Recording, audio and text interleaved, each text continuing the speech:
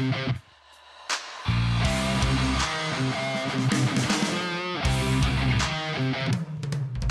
move from CTO to CEO, briefly touch on how's that been for you? Officially, it's been a couple of weeks.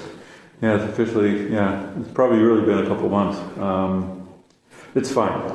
So, I came to tenstorrent to support tenstorrent and Risc-v any way I could. We're starting to expand our business. We're talking to way more customers. We're in the process of raising some money. We're talking to investors.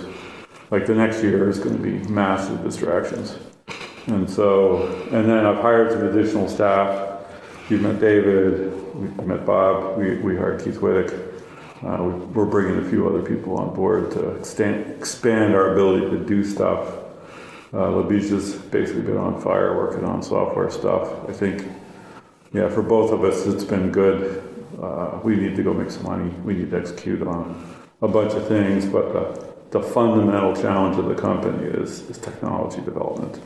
And the software problem is mysteriously hard, as everybody knows. And we think we're making real progress. So, I'd say on the whole, that's been pretty good.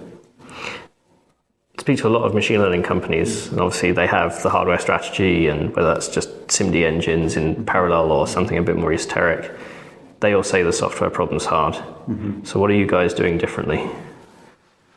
Yeah, well, so I was explaining this to somebody. It's like the software is almost too easy and it sucks you into it.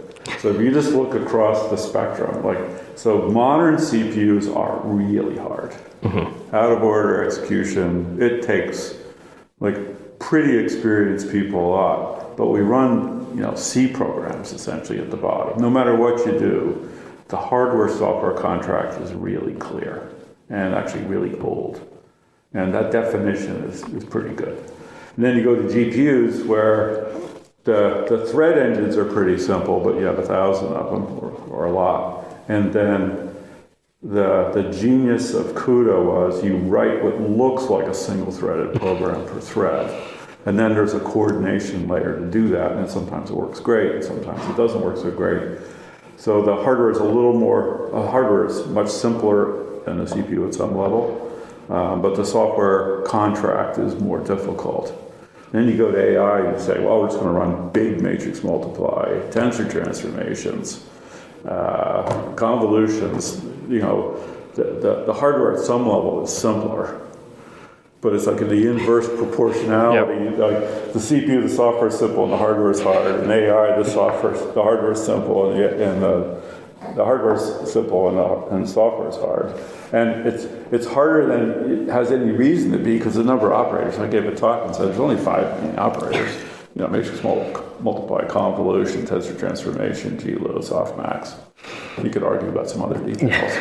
How hard could that be? Well, it's running on thousands of processors. It's got local memory, global memory. It's got communications. It's got, you name it. It's got every problem in the book, and all these things turn out to be, stupidly hard to coordinate and do. So what are we doing different? We've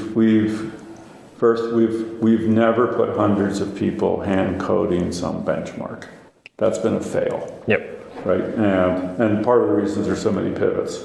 So there was inference and training, and there's language and vision models, and then there's sort of big and little models, and then there's generative models, and then stable diffusion and models like that have multiple features inside of them all at once. They got image and language and backpass, and it's pretty complicated. And if you start chasing one of those, long before you're done on that model, the new thing will be out, and the hand coding stuff doesn't work. So our mission is you write AI programs and it compiles performantly, and we're starting to crack that properly. And our test is we have a library of popular models, and we're running most of them performantly, and we're on our way to getting all of them, and most of those performantly. And then the other thing is we want to scale from a single chip to many chips in software, not have many layers of software between how you code your AI model and how it gets deployed. And we've demonstrated some models on a large number of chips. We're working to make that, more productizable, and that's making pretty good progress too. So.